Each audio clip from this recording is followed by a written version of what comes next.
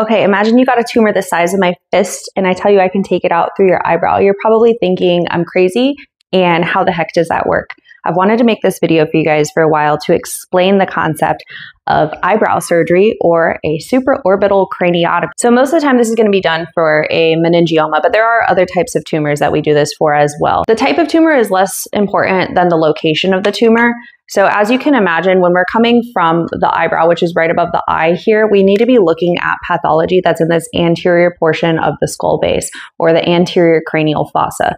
Now that does predominantly tend to be meningiomas, things like olfactory groove meningiomas, planum meningiomas, sphenoid wing meningiomas, clinoid meningiomas. You can also do this to clip aneurysms, take out craniopharyngiomas, and other pathology that's in the suprasellar region. So what happens in this surgery is the incision's actually going to be made right along the midpoint of the eyebrow here.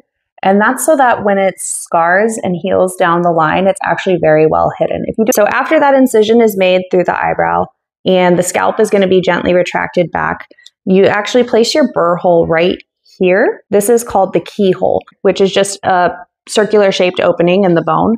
And then we turn a craniotomy that's going to run as low as we can on the roof of the orbit, and then as high as we can given how much retraction that we have. So it usually ends up having kind of this shape here. We are limited how far medially we can go by the supraorbital nerve, which comes out of a notch right about here. So that's usually about as far medially as we'll go. But we open up that window, and then under the microscope, we're able to pick apart tumors in this region bit by bit. Now, when you're doing a small opening like that, most of the time, you're not going to do an en bloc resection where you take out the whole thing in one piece. You're going to break it down into smaller pieces and deliver it one bit at a time. We use bipolar cautery to break the tumor apart, or we can actually use ultrasonic aspirators to break it down into smaller pieces.